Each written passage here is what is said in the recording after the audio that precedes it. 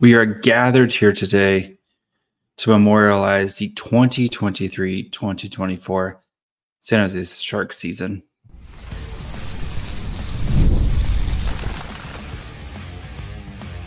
You're Locked On Sharks, your daily podcast on the San Jose Sharks, part of the Locked On Podcast Network, your team every day.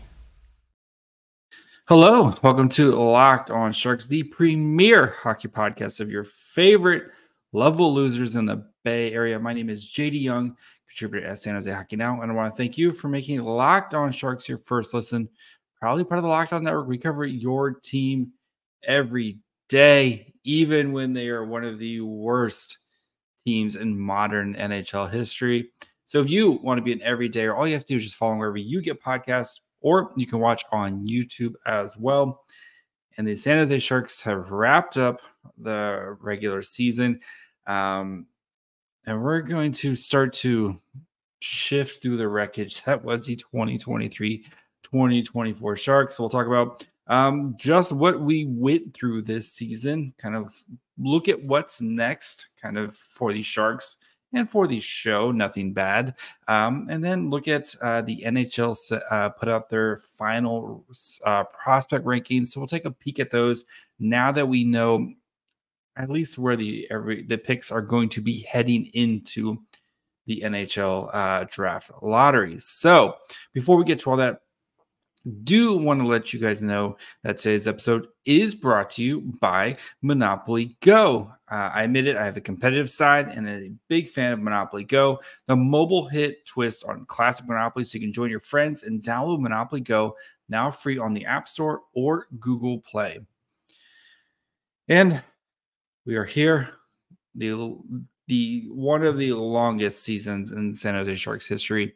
As they lose 5-1 to the Calgary Flames, we're not going to do a normal breakdown because the Sharks, it was they scored with 9 seconds left to that's basically the highlight. They scored with 9 seconds left to keep Dustin Wolf from getting his first career shutout, and thoroughly outplayed. And I think we as Sharks fans are ready to quickly turn the page on this season and start looking ahead to what's next. So let's start with kind of what we've witnessed, right? And the season has been a long and painful and brutal season for Sharks fans, right? And the hope is that May 6th or 7th is we get to that prize of winning the draft and making what we just witnessed worth it, right? That is the goal, right? And since last summer, I've been very much on the, this season's going to be bad, but if we can get to the end and put ourselves in the best possible position to land this top end, this first overall pick, and get a Macklin Celebrini, who is a franchise-changing player, not a generational player like, Connor Bedard or Matthews or one of those, but he is a franchise-changing player.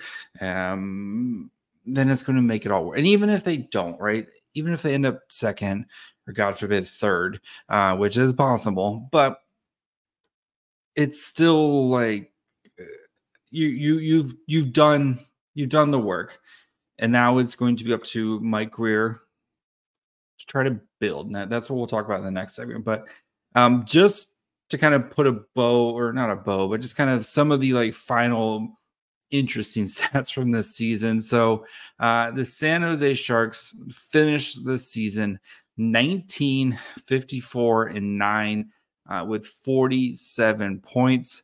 So they didn't even get to 20 wins. Brutal. Minus 150 goal differential, which is one of the all-time worst.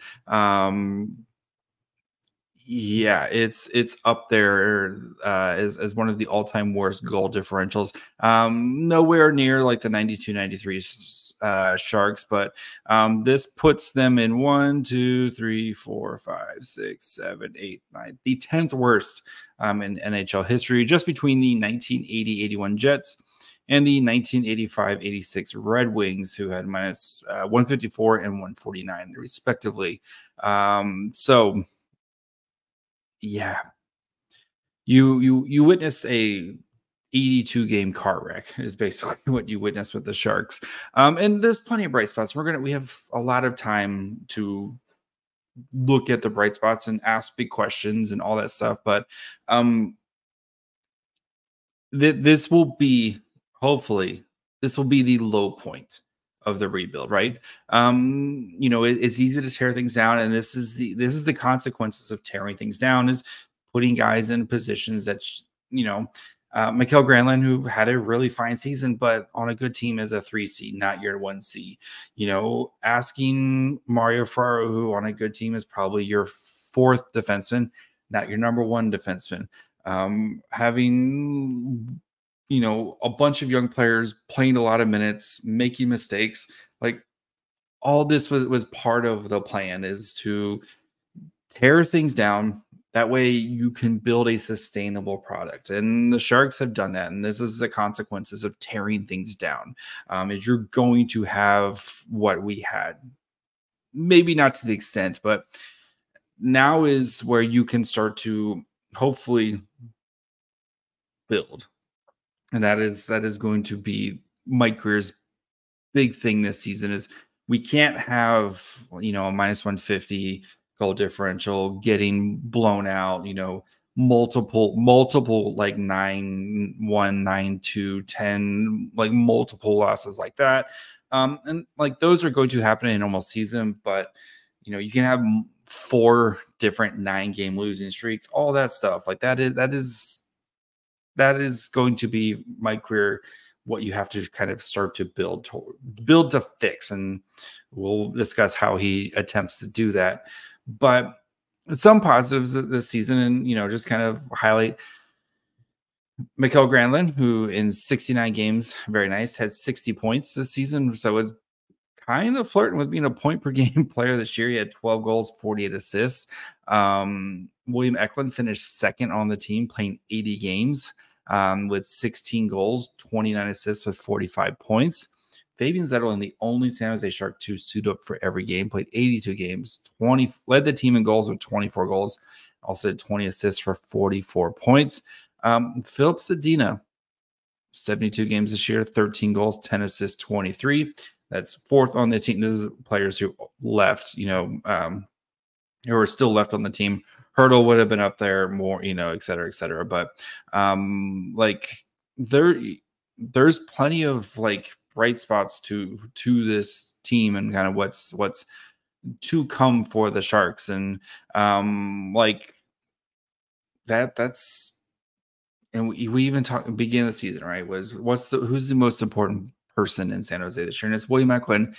And I don't see how you can look at this season and say it's anything but a success for William Eklund and his development. And yes, there was plenty of issues, and we had some experimentation with him playing at center, but looking back at the season, the way he developed and growed and played as an every situation type of player, you can't feel excited for at least his future. And again, once this team has more talent around, the future of the San Jose Sharks. So we're hoping this is the low point, that this is rock bottom, and that we can start to kind of build out of what was, Phoenix from the ashes, whatever metaphor you want to use, for what's to come next. Because again, we knew it was going to be this. We knew it was going to be bad. Maybe not this bad, but it's over, guys. We made it through it. Now comes the fun part, and I think that's what happens next. So we're going to talk about kind of what's on the horizon for the Sharks, kind of for the rest of the offseason. Talk about what's kind of on the immediate horizon for the podcast, and we're going to talk about some of the final Central Scouting rankings here in just 1 minute. Policy Genius is the country's leading online insurance marketplace. They save you time and money so you can provide your family with financial safety net starting today. With Policy Genius, you can find life insurance policies that start at just $292 per year for $1 million of coverage. Some options even offer same-day approval. and avoid unnecessary medical exams. Polygenius helps you compare your options from top companies, and their team of licensed experts is on hand to help you talk through it. Your life insurance policy at work may not offer you enough protection for your family's needs. Even worse, it may not come with you if you leave your job. So Polygenius, they have no incentive to recommend one insurance service. You can trust their guidance. They have thousands of 5-star reviews on Google and Trustpilot from customers who found the best fit for their needs. So check life insurance off your to-do list with Polygenius. Head over to polygenius.com/lockedonNHL or click on the link in the description to get your free insurance quotes and see how much you could save. That's polygenius.com/lockedonNHL. All right, so what's next, right? For the Sharks, and kind of where does Mike Grier go from here? Because this is a very important summer for Mike Grier. Regardless of what happens with the draft, and the draft is a huge part of it, but regardless of the Sharks pick 1, 2, or 3, and what happens with the Penguins pick, which as of right now, the Sharks have the first pick, at least going into the draft lottery odds, and the 14th pick from the Penguins. And I've already had a bajillion people ask me, well, what should the Sharks do? What should the Sharks do? Guys, I have a lot of content to fill between now and, remember, we are 5 days a week through mid-August-ish. Like, that is a lot of shows to fill. So I don't want to be selfish, but I got a lot of shows to fill. So we will get through we will look at a bunch of different options: trading up, trading back, packaging picks, trading that pick for an established NHL player. Like, there's going to be plenty of time to try to figure that out. So, but yes, the Sharks are going into the draft lottery. They will have pick 1, pick 14, pick 33, which is the first pick in the second round, and pick 42, the Devils pick, which is the 10th pick in the second round. So the Sharks have a ton of ammunition to do whatever they want, basically. If they want to trade up, trade down, whatever they want to do, they can do it, because they've stockpiled these really great assets, whether it's from the Timo Meier trade, from the Erik Karlsson trade, whatever it is. Like, you have, and they're just own ability to be bad. So that they have a ton of picks to do plenty of stuff this trade deadline. So, but I think kind of that's the next thing, right? Is whenever the draft lottery is kind of figuring out where you're actually picking. So we'll know May 6th or May 7th. I assume they'll probably announce that here soonish, once they kind of get the schedule set up here for the first round of the playoffs. And then, of course, as the second round. The next kind of big thing for the Sharks is also free agency. And the Sharks are going to be, you would hope, or have the ability to be very active in free agency. And that doesn't mean, I don't think Mike Grier is just go out and sign a bunch of dudes just to sign a bunch of dudes, but they're going to have to sign players, because they need, one, to hit the salary cap floor. And 2, I don't think you can just run out a bunch of children like we saw at the end of the season, right? Right now they're scheduled to have about $35 million in cap space if the salary cap is at that 87.5, which is kind of projected to be. I'm sure we'll get a final number getting much closer to free agency, but I think for Mike Grier is finding players who can be part of the solution and help this team kind of, again, I think the big thing is going to be starting to build, right? We tore it all down. How do you start to build? And I think finding veteran guys who can come in here and kind of help set the standard, especially with how many veteran players the Sharks have lost, right? Even going back to, Joe Pavelski, Patrick Marleau, Joe Thornton, Brent Burns, Tomas Hertl, all these guys who are not here that were here, even a couple years ago, even when I started kind of doing this podcast, right? You know, I started in February 2020, and look at the roster then compared to the roster now. Like, it's basically Vlasic, Ferraro, and Logan Couture, who Couture, you know, played 6 games this year. Like, the roster has completely been turned over. But how do you add to some of these guys so that way we can instill those, as cliche as it sounds, instill those winning habits, right? Teaching some of these young guys how to win, how to play winning hockey, and start to instill that. Again, I don't expect the Sharks to be a winning team next year, but we can't have a repeat of what we saw this year. You need to see, like I said earlier, you need to see this team be more competitive on a night in, night out basis. And I think Greer is going to do that. And we'll look at, again, I'm excited to look at we haven't been able to really look at free agents on this podcast because the Sharks have always been so tight to the salary cap. It's going to be fun to actually look at if they want to go big game hunting and free agency.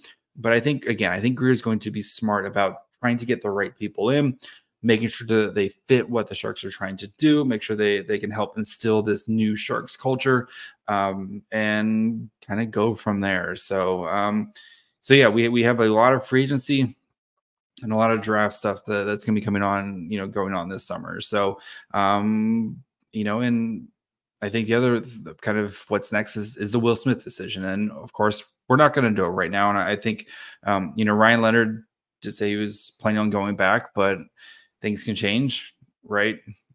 Cooley, for example, the Arizona/Utah one, like there's things will change. And I think for Smith, taking the time to kind of decompress after a season, especially a heartbreaking season with that, and look at where the Sharks is going. And if, you know, you have to think if the Sharks do land Celebrini, that'd be very enticing for Smith to kind of come out and be, you know, Smith and Celebrini. You throw those guys on the cover of the news, on the news guide or whatever, and you're good to go. So, you know, yeah. There's a lot that's coming up next. And even for the show, right? Just, you know, maybe this is your first run with Locked On Sharks.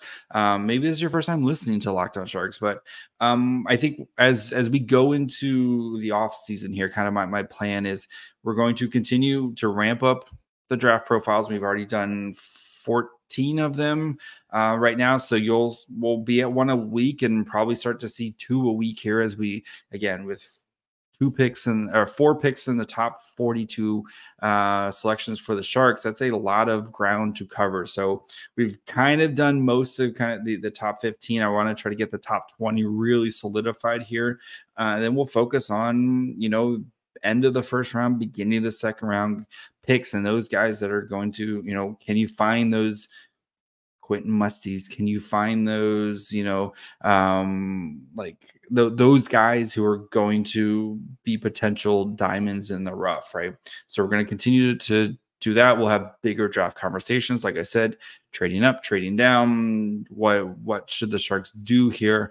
And then next week we'll start to kind of dig into this season more at depth, right? And what happened this season. We'll start kind of doing player reviews on some of the big name players, right? I'm not going to do player reviews for every guy who played a shift, but, you know, looking at, okay, what actually happened on William Eklund's season and what's next for him and kind of where the steps he needs to take next. And can Mikael Granlund repeat this next year? And kind of what's the expectations for Mikael Granlund? And, you know, is Mackenzie Blackwood, is he a long-term answer? Like, we'll start to have those types of conversations here. And again, we'll start to preview free agency, which is exciting because we haven't been able to do that here at Locked On Sharks since Locked On Sharks started, because again, the Sharks had no money to spend. So yeah, plenty of good stuff. If you like team building, off-season, like this is my favorite time, especially because, again, we don't have to watch 9-2 losses for a while. We can continue to think about the next good Sharks team and how do we get to that next good Sharks team. So yeah,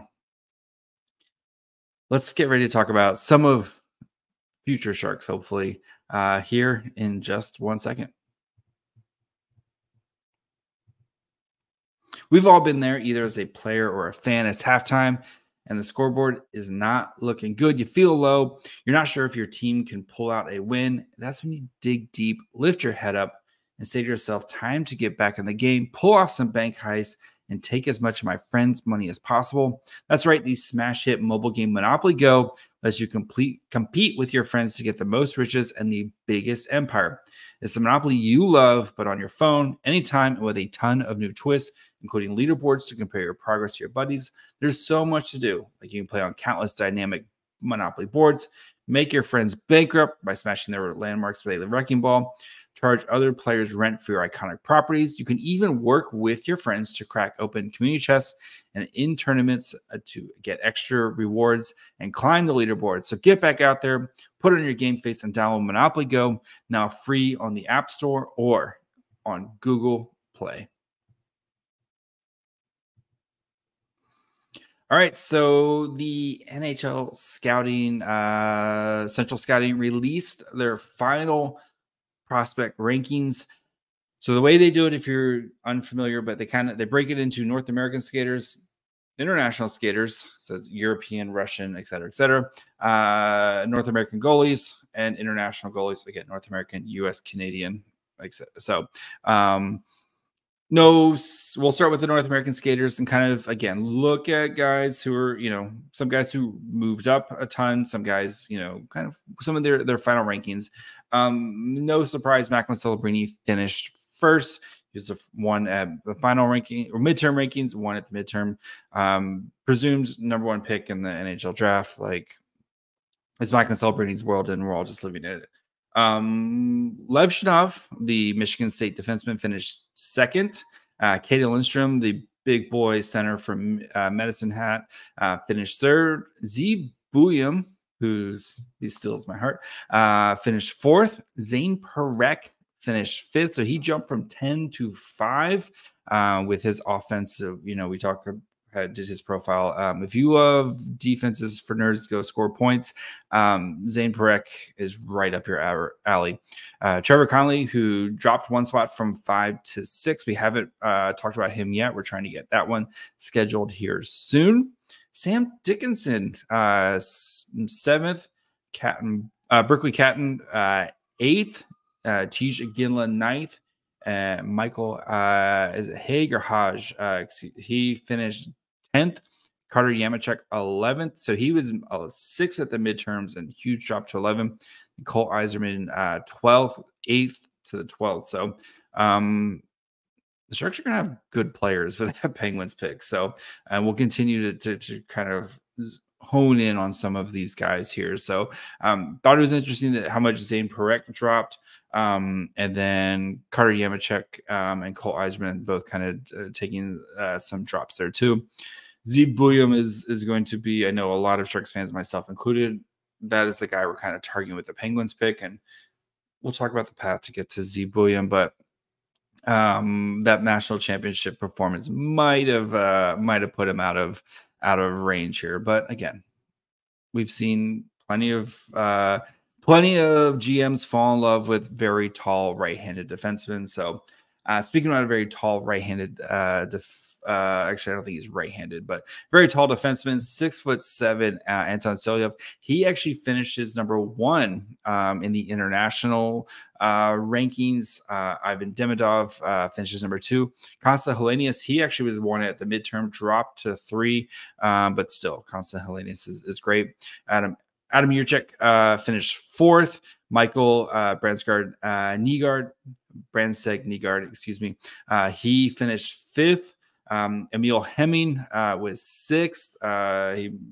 Him and MBN kind of flip-flop spots there. Leo Salin Wellness, he finished 7th, so he jumped up from 11th to 7th.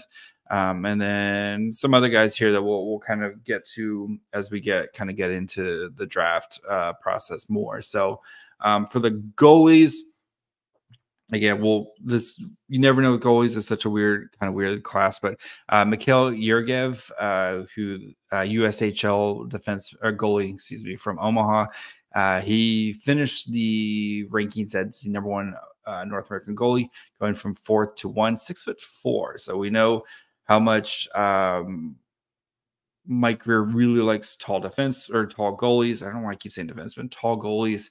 You know, you look at Mackenzie Blackwood, you look at Romanov, you look at Cooley, very tall, athletic. Like, I don't see Mike Greer drafting a shorter goalie. So, Carter George, who was first but dropped to second. He's a 6'1" goalie in the OHL with the Owen Sound. Lucas Maciek, he finished third. He jumped from 9 to third. WHL for Tri-City, 6'3" goalie. Nicholas Kemp, who is second in the midterm, finished fourth. And then Dawson Cohen, who is WHL goalie in Spokane, finished fifth. As for international goalies, Emil Vini, Finnish goalie, 6'3", finished at 1. Ilya Nabokov, 6 foot goalie, 179 pounds, from Russia, finished second. Kim Serene from Finland, finished third. And then Pavel Mojcik from Russia, Moishevik, finished fourth. And then Martin Hronek finished fifth. So that is kind of your top end of the NHL Central Draft Scouting, or that's your final rankings here.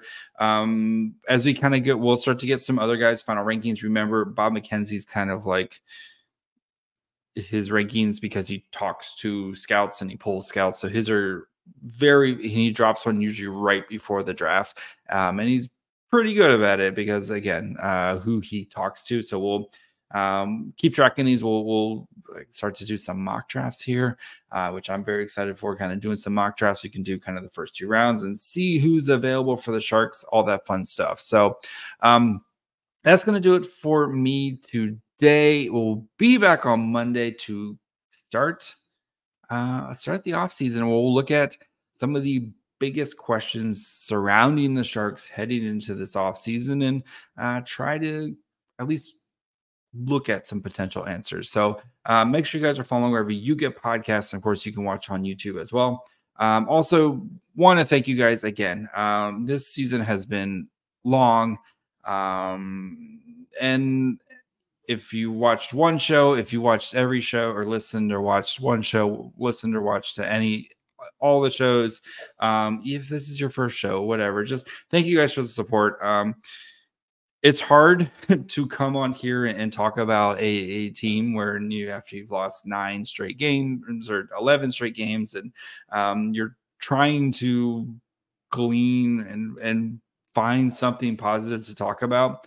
And it's been hard. I will not lie. It's been a very long and challenging season, and such is the life of being a tank commander. And you're hoping for something better soon, but you still have to live into the day-to-day of covering a bad team. So thank you guys for supporting me and hanging out with me, and just, making this much more manageable than it actually is. So, but yeah, we're ready to turn the page. Again, how do we build the next great San Jose Sharks team?